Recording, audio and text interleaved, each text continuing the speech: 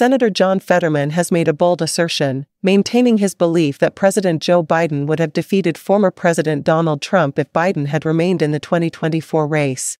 Speaking on CNN's State of the Union, Fetterman acknowledged Trump's debate skills but emphasized that Biden had the edge. As Vice President Kamala Harris prepares for a crucial debate with Trump in Philadelphia, Fetterman predicts a tight contest.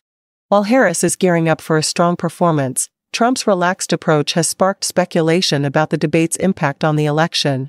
Fetterman recalls Trump's previous debates, noting Clinton's success against him in 2016, yet acknowledging Trump's ability to win despite the odds. Fetterman, who staunchly defended Biden amidst calls for his withdrawal, remains optimistic about Harris's chances. He highlights the importance of Pennsylvania, where Trump is heavily campaigning. With Harris currently holding a slight edge in national polls, Fetterman argues that the real challenge lies in voter sentiment and the stark choice presented in the election. The debate between Trump and Harris will be pivotal, and Fetterman's commentary sheds light on the strategic dynamics at play.